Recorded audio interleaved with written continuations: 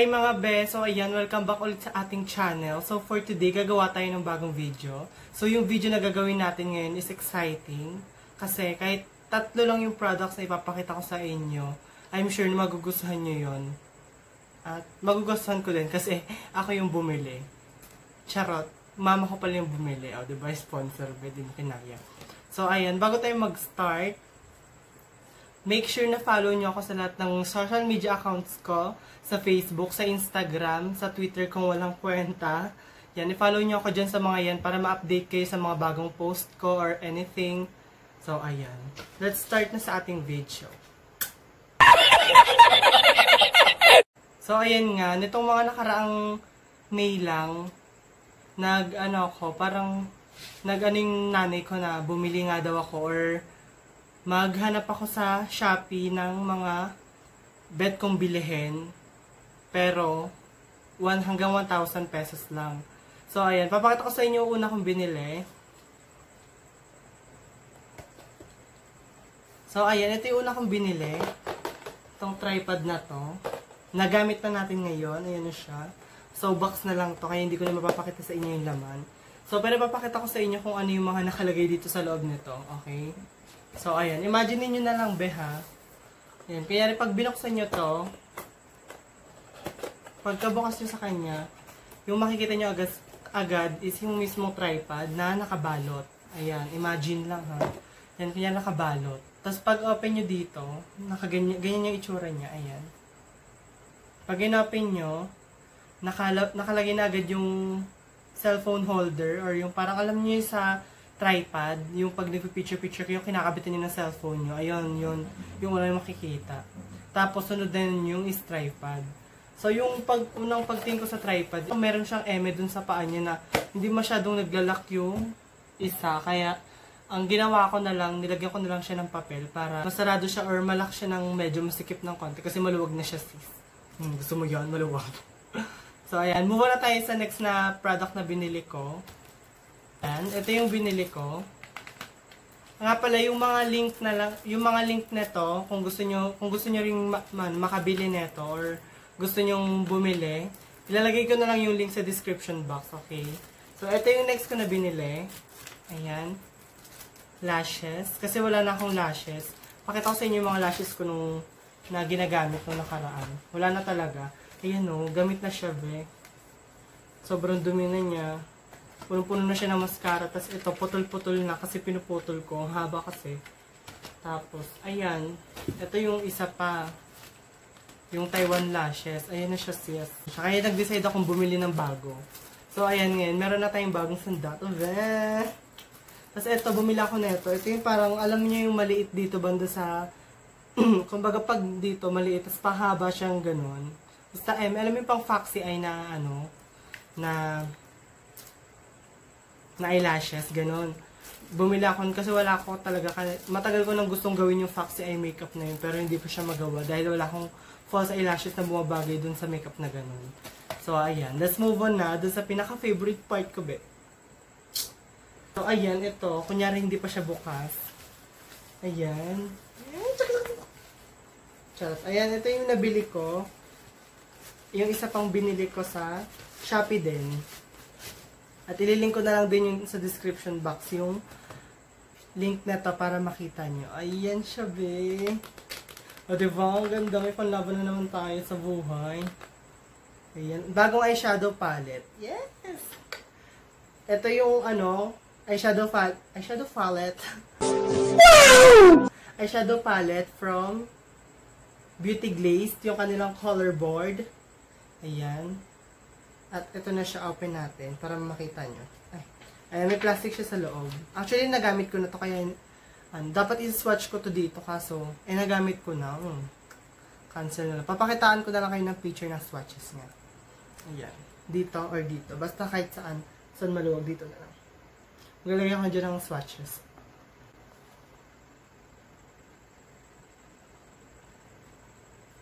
So, ayan. Ito yung unang color niya. Yung unang palette niya dito is yung color green. Tignan nyo mga be. Ang gaganda ng shade niya. Oh my god. Ang sarap paglaruan. Kita nyo ba? Yun, ang ganda niya, sarap paglaruan. So, ayan. Ito yung next niya, na palette, which is yung orange. Orange and reddish ata to. Ayan siya, be. Oh, kita nyo ba? Ayan. Ganda. May red na tayo, be. May orange. Ang ganda. Tapos may mga pressed glitters na rin sila dito. Tapos yung mga shimmer nila, hindi siya ganun kapak na pak katulad ng mga shimmer ko dito. Pero ito talaga, yung nagustuhan ko dito. Yung mga pressed glitters niya. Kasi, alam mo yun, ang sarap paglaruan, girl. So, ito na yung next. Yung blue palette. Ayan, oh. Tapos every palette, ha, parang may yellow. Ako nakikita. Ayan, pansin nyo ba? Ayan, may yellow. Tapos dito rin may yellow. Ito. Kita nyo, ayan. Halos lahat dito siguro ng palette may yellow. Dito mga vibrant yellow yun sa dalawa. Tapos ito, cool tone na yellow. Ayan. Shit, cool tone. Oh my god. Ayan, next, move na tayo dito sa next. Ayan, ito yung maganda, mga violet, purple. Dito meron na tayo dito magagamit. Kasi matagal ko na rin itong hinahanap tong shade na to. Ayan. Yung parang alam nyo yung, lilac ba yun? Lilac o lilac. Basta mga ganun, purple na ganito yung hinahanap ko. Kasi may maraming magagandang eye look na nakikita ko dito sa Instagram, sa Facebook, ayun. Kaya itatry natin yung minsan. Bibigyan ko kayo ng tutorial para doon. So, ayan, kita nyo. May press glitters din dito, dalawa. Tapos, ito lang yung palette na walang yellow. Kaya, okay lang. Marami naman ng yellow, kaya okay lang din. So, ayan, that's it for our haul. Ito yung mga nabili ko. Ililink ko na lang yung kung saan ko sila nabili sa description box. Okay, kaya you don't need to worry. So, ayan, dahil tapos na nga tayo sa haul natin. So, ngayon, gagamitin na natin siya, be. At may naisip na akong look na gagawin sa kanya. So, ayan, gagawin ko lang yung base ko off cam at ang ating kilay at magbabalik na tayo with the zoom. I-zoom natin siya pagbalik natin, okay? Tapos i-focus na natin siya sa eyes, okay? Bye! Nagawa ko na yung base natin, yung foundation, yung concealer, yung powder, tsaka yung kilay. Na prime ko na rin yung eyelids natin. So, mag-start na tayo sa eyeshadow. So bago pala tayo mag-start, yung ginamit kong foundation is ito, from, ano to, Bourjois, basta di ko alam, ayan, tignan nyo na lang. Di ko alam kung ano nibasa dito, parang Bourjois Paris, ganun. And then yung concealer na ginamit natin is from the Tip concealer, ayan. And for the kilay, yung ginamit ko is, syempre, yung ating usual, Sace Lady, yung tinted browgel nila, in the shade dark gray. Ayan. So, ayan, let's move on na sa ating eyeshadow. Yung shade natin is itong yellow na to. Dito tayo mag-start sa, sa matang to. Ito yung unang shade natin.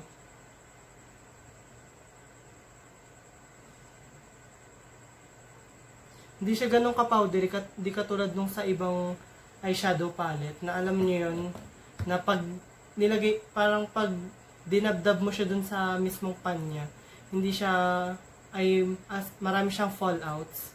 Sa kanya, hindi masyadong ganun kadami yung fallouts niya. Sorry. Kita nyo ba yan? Pigmented siya, be. Nakakaano siya, oh my god. Kita nyo ba?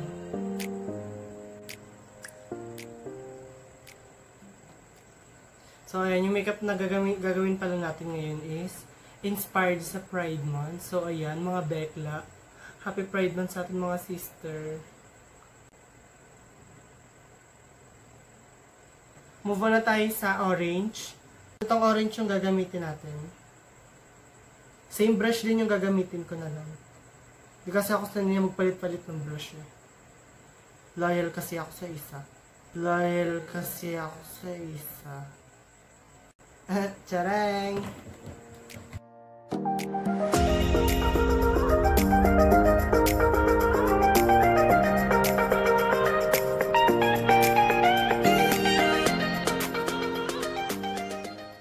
So, ayan. For the next shade, ang gagamitin natin is ito, yung pinaka-red. Ito ba yun? Ito yung pinaka-red. Yan.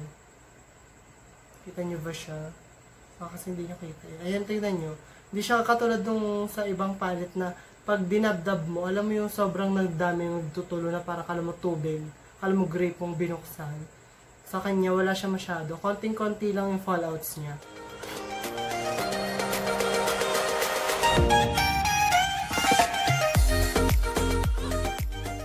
So, ayan, lipat naman tayo dito sa kabilang mata natin. So, for this eye naman sa kabila, dahil LGBT nga ang ating gagamitin, or Pride Month ang ating inspired look ngayon. So, dito sa mata natin, ang unang shade na gagamitin natin is this one, tong shade na to. Ayan. Ito yung unang gagamitin natin shade. Parang avocado yung color nito. Ito yung unang gamitin natin shade. Ayan, as you can see, wala rin siya masyadong fallouts. As in, minimal lang talaga yung fallouts na nagagawa natin pag nagdadab tayo dito sa palette. So, ayan. Hindi ko na siya ipapagpag para makita nyo yung full blown. Charot. So, ayan. Nalagyan na natin siya, be.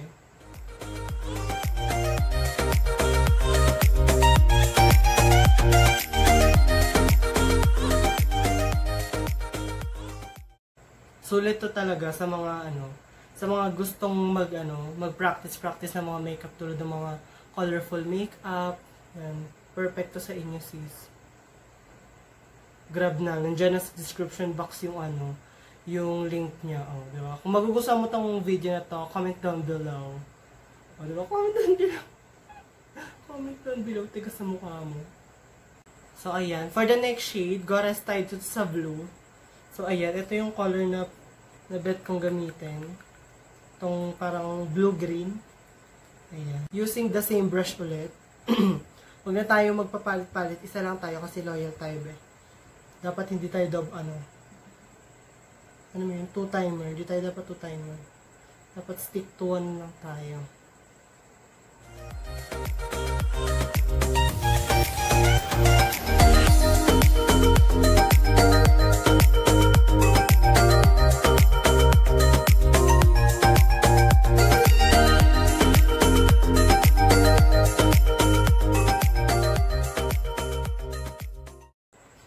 So, ayan, okay na siya. Next shade na gagamitin natin is ito. Itong parang indigo.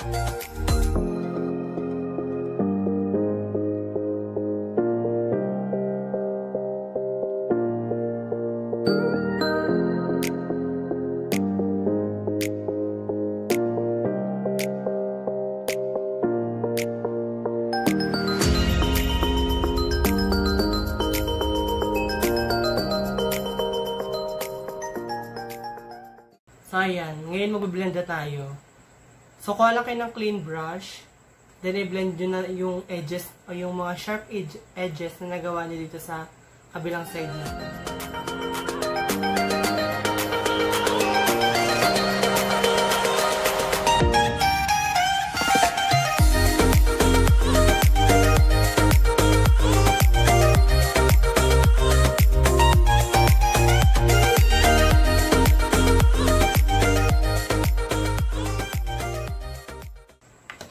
Okay na, blended na siya.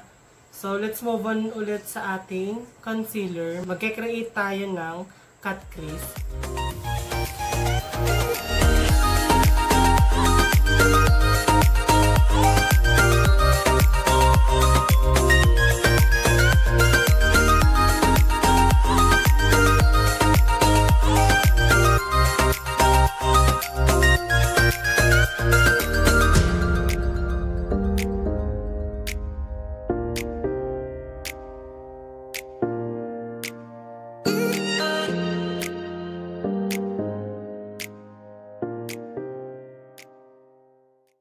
So, move on na tayo. Kuha lang kayo ng ganitong brush. Ito, parang bilog na yan. And then, kuha lang kayo dito. Yung kahit anong parang neutral na shade or sabihin nyo ng parang white, malapit sa white na shade.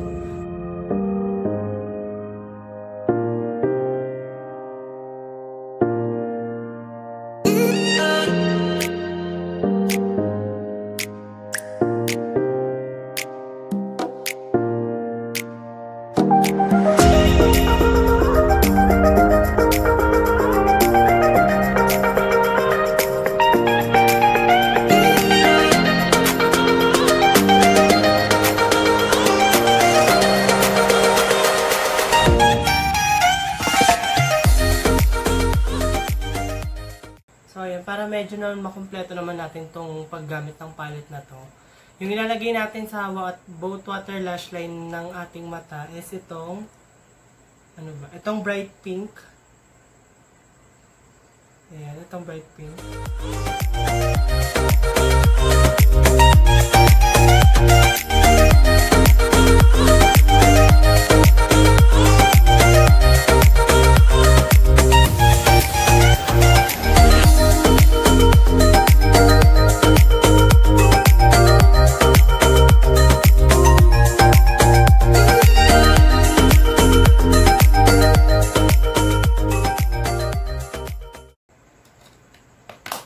So, ayan. Tapos na tayo sa ating eyeshadow.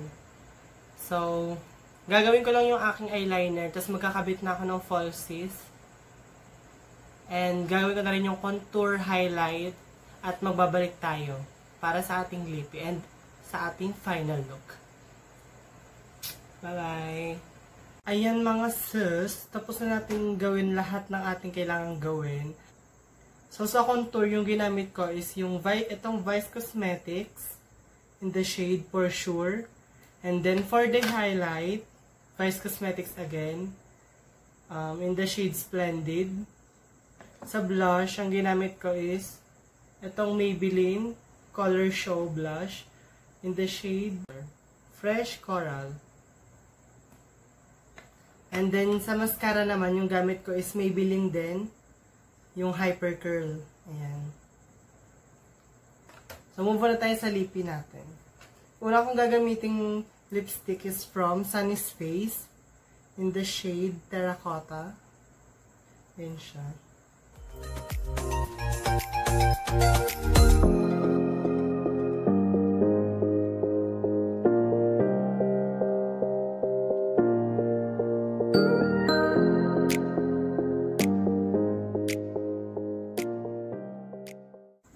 So, ayun, ayusin ko lang yung buhok ko, tapos mag-aayos na ako ng katawan ko, and I will be back. So, ayan, ito na nga ang ating final look.